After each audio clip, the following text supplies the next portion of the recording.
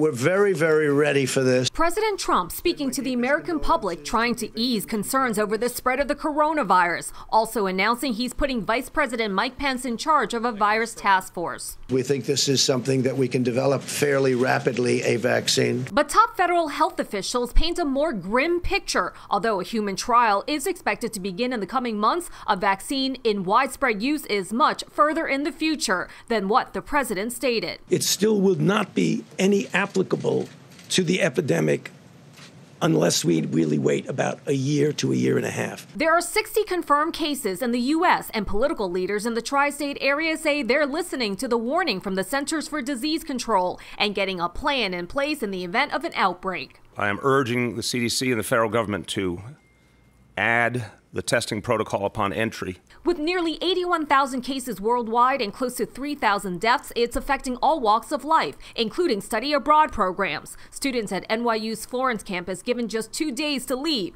due to a spike in cases in Italy. The campus shut down and classes canceled. Sophomore Alvaro Barrera quickly left flying to London, but his courses are structured around being in Italy. We got the email, and that's where we all kind of started panicking, because we all wanted to make sure we could leave the country, leave Europe. The university has said they will resume classes online next week and hope to have students back at the Florence campus by the end of March. Students are questioning whether they should drop out or if they want to take online courses.